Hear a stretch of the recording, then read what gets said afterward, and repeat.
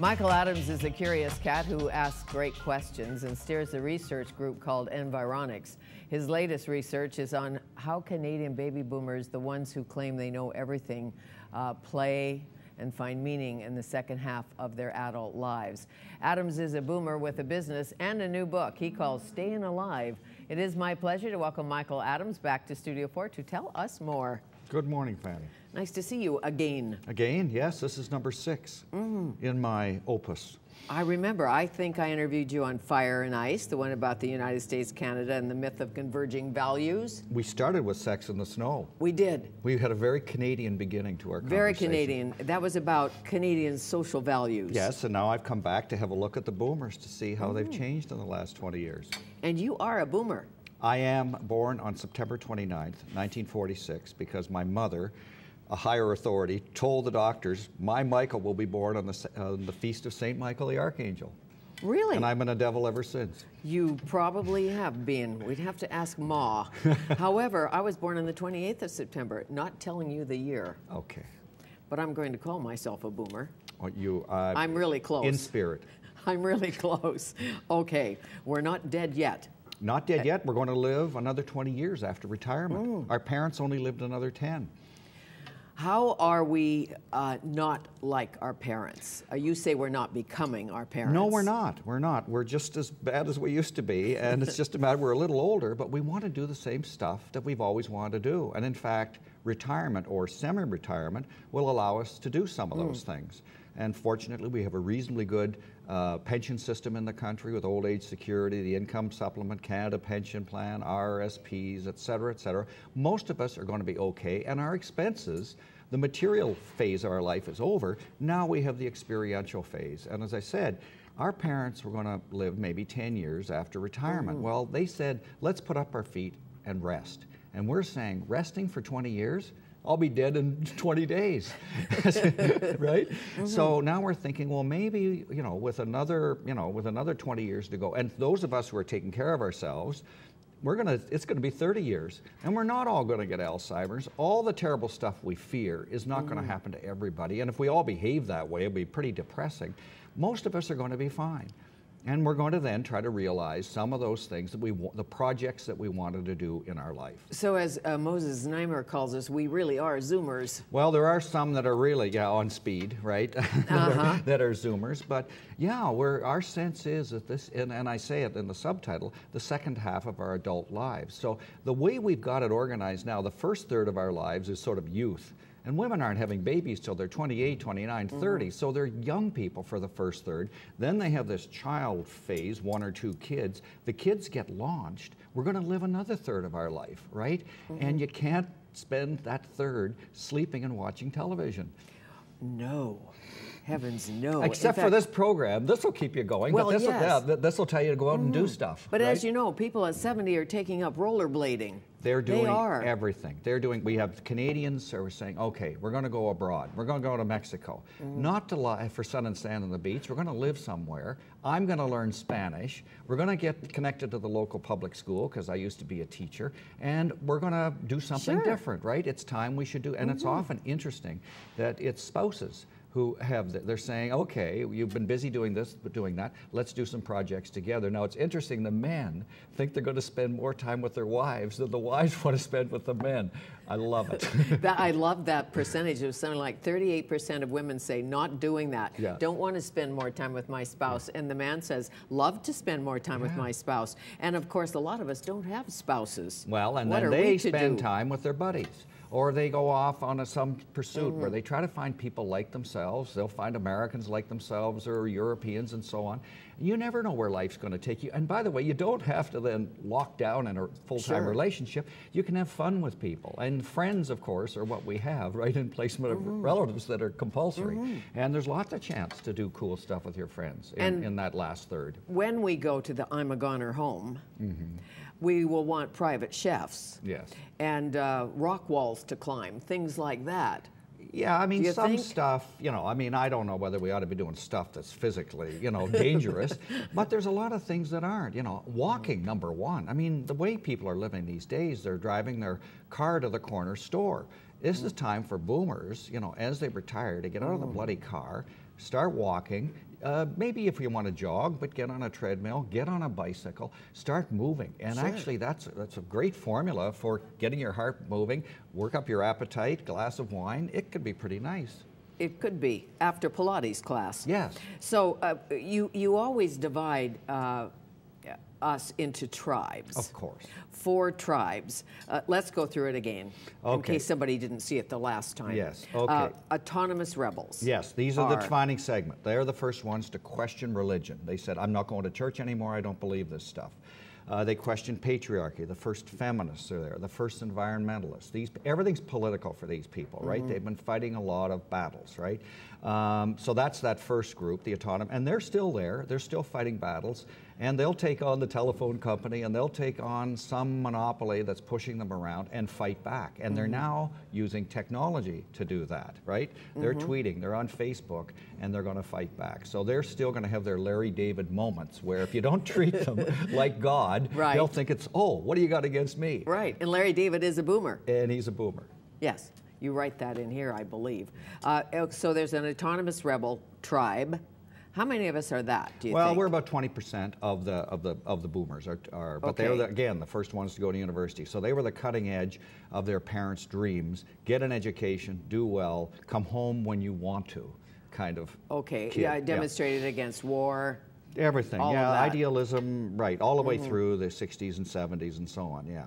Okay, then there's the connected enthusiasts. Oh, yes, yes. And did they ever love new technology, particularly the pill, which liberated Right. plenty of people to have a little free love and so on. So these were the fun-loving people.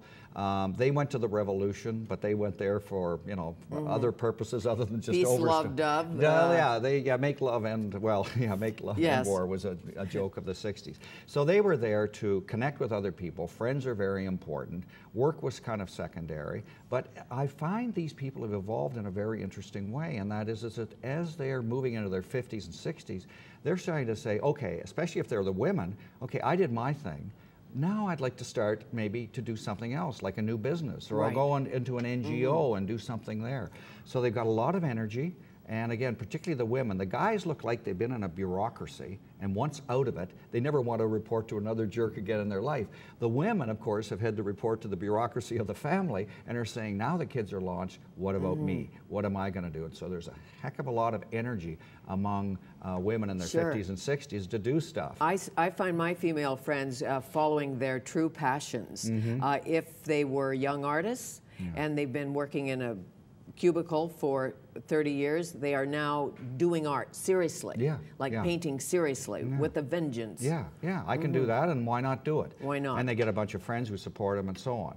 So that's the second group, and they're about 20% too. So now you're about 40% of the Canadians, and these are the ones, they're better off, they're better educated, and they're typically more healthy Sure. than the others, because they think they're in control of their health, not the doctor, not a pill, not a machine. They're in control. Of course, that's the best position to have, because then you're taking care of yourself, your diet, exercise, and Right, so on. So and that's that group. I'm sure that it's the group that engages in alternative therapies, alternative medicine. If somebody says to you, put chia seeds in your water, it will make you live longer, they're the first to put the chia seeds in the water. There's a root in Tibet for these people, but when they cut their finger, they do go to the doc, right? Because the herb might take a little while, so they do both, right? Sure. Can you be a combo? Could you be a little bit autonomous rebel and a little bit connected enthusiast, or do you have to stay in one tribe? I know one person who was this. I'm speaking to her now. I The know. autonomous enthusiast. I But sort it's of hard to am. pronounce, so I didn't create such Okay. a tribe. But you can have a little bit of both, and you might have a little bit of the other two tribes in you as well. Depending on the day. Yes. So the third tribe, if we can call it the third tribe, a disengaged Darwinist. These are actually the biggest tribe, right? Over 4 in 10 of us. And these are typically guys who don't actually like the way the world has gone, like feminism, like multiculturalism, like same-sex marriage, you name it. Like there's just one insult after the other. And it seems like an assault on what a traditional male hero was. men, traditional male heroes, right? They go off to war. Right. You know, they play rock'em sock'em hockey. They do all sorts of stuff that reveres what a man is. Drive and they a big car. They have an SUV. You know, I had a neighbor who bought a Hummer because he was upset that Canada didn't go to war in Iraq, just to show sympathy for the Americans. And right? He's the disengaged Darwinist. Right? Yeah. Are they religious? Disengaged Darwinists? No. In Canada they're not. In the United States they are more likely to be. But here, no, they're actually disengaged from religion as well. They just stay away from any of this stuff, and it's really now they have very positive qualities as well. Family is important to them. We had a bucket list of what people are going to try to achieve by the end of their life. One of the guys says he wants to build a cottage for the kids. You know, and he'll build the thing, like the frame, like the wiring, the plumbing, and then with the hope that maybe they'll invite him over for dinner someday. Politically more to the right? More to the right, yeah. They would lean to tough on crime, time for us to stand shoulder to shoulder with our military allies, runs a bit against, it's a backlash against all this peacekeeping, you know, that thing that we built up. In the States, a Tea Party might be their party. They might just want to bite back in that way, just saying everybody's against us, it's Wall Street against us, it's politicians against us, and so on. So you get a lot of that lashback or backlash against the big authorities with a lot of money and a lot of power, and they don't like it too much. And then, last but not least, the anxious communitarians. Ah, yes. The anxious communitarian is a bit more like her mom than the other boomers are like their parents. So this is the woman who lives her life in duty and self-sacrifice for her spouse, for her parents, for his parents. Dear, could you visit my mother? You're good at this. And for the kids. She's worried about everybody. And she's the housekeeper. She's making sure everybody is happy. She's maybe volunteering at the church for the seniors program and the Meals on Wheels and stuff like that. So she's kind of the glue of the family. She's on the cell phone talking to people like twice or three times a day just to exchange emotionally with somebody, a daughter somewhere, maybe mom in the nursing home. So she's really caught in the sandwich and is anxious, also less educated, less control over her life, and there are more things that she fears. But as we age, yes, we need a lot of anxious communitarians to take care of us. One of the problems with the boomers is, unlike their parents, is they're not volunteering. They've been very busy, and they're very autonomous. And so it's number one first. You don't do your duty first. You do you first, right? Your happiness. So one of the things we're finding in all these volunteering studies is we've got the boomers coming into old age, and they may be thinking about me and not the community. And the anxious communitarians, they're the ones that we rely upon to continue the tradition of volunteerism, where your reward is just the joy of making someone else happier or less sad. So and we're losing that with the boomers. Right, so you're saying most boomers are not very altruistic. No, they are busy. And when we had the tsunami, of course it happened around Christmas time, they were all out shopping for presents for everybody, and the tsunami came in the Indian Ocean. Yes. A third of them, I think it was a third to 40%, went click and gave 50 or 100 or 150 bucks.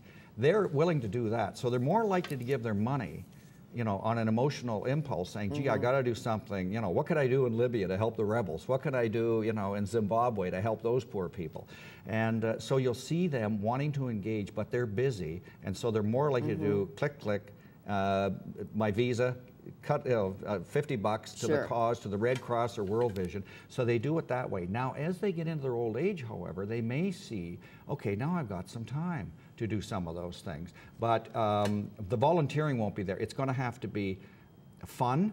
It's probably going to have to be engaged with maybe different places. They may be more likely actually to go abroad than they would actually to take on a project in Canada to help the poor in Canada or something. That sounds kind of, you know, not as interesting as maybe going to Mexico or something like that. Or to Tahiti, to 10 Bar.